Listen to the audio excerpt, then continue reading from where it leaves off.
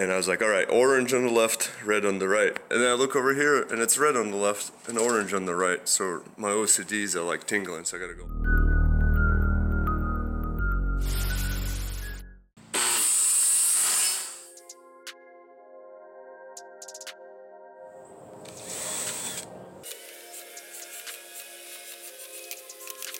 I'm gonna start with the hardest part, these lines, because it's pretty hard to do by hand to make them symmetrical and even.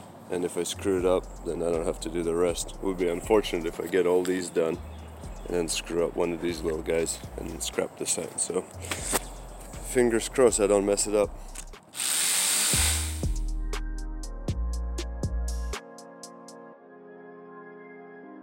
Alright, well that sucked, but close enough for government work, so let's cut the rest out.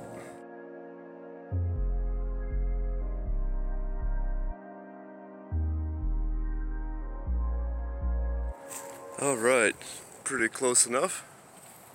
We're just going to secure these little tidbits to the backboard before I finish the cuts. But look at all this pollen. I mean, I just parked this underneath like an hour ago. So the next step is a little tedious. We got to find where these are on the backboard. So I'm screwing the backboard in. And then we're gonna mark these off, take the whiteboard out, drill some holes through, and then feed these through, bolt this in, and then we'll know exactly the placement. And then we can finish cutting, sand and paint.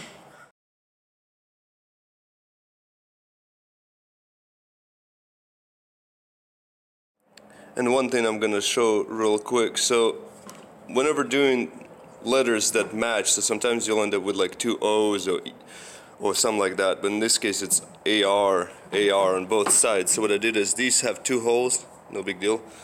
These have two holes for the screws, but also I put a little hole in the middle, and so I flipped it so it corresponds with this little guy. So when I'll sand it and everything, I'll know that these guys go on this side and match the board, because sometimes these will be slightly off and you screw it in and it moves, and next thing you know, because it moves but you have the screw, you'll actually scratch the pane. So if you have like a GTR where it's one thing, you know, I'm not gonna mess that one up, I know it just goes dead center. But in this case, when you have duplicate ones, mark them from the back somehow so you kind of know what's what. So here you go, top tip. Cutting apart this backboard so I can paint it separately, and I'm looking over here because this is my old windshield thing.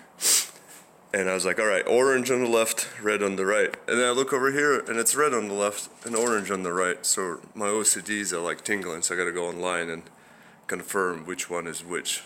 Who does that? Like, why is these backwards?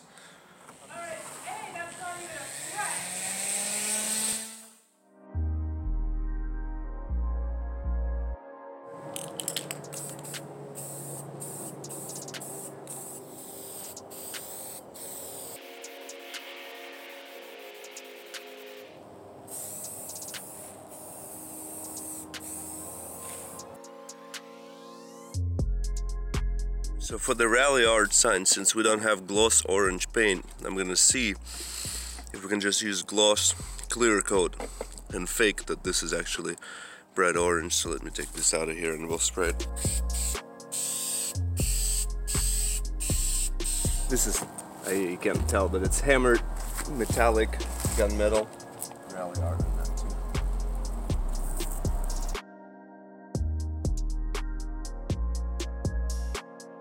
All shiny, almost ready for the Mitsubishi day. And there's our RalliArt sign. Looks close enough, huh? Not a beginner project. These things are pretty difficult, but came out really good. The whole glossing thing with the clear coat instead of paint worked out great, so great success. I'll see you next time. Maybe I'll include a few shots from the Mitsubishi day.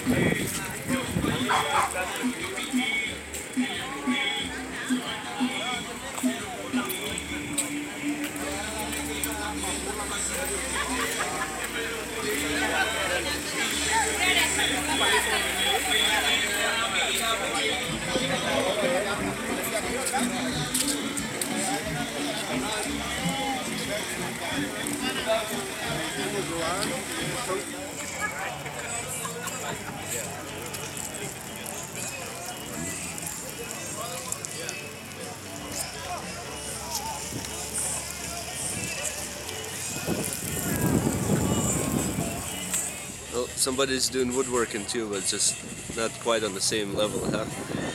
Not a bad start.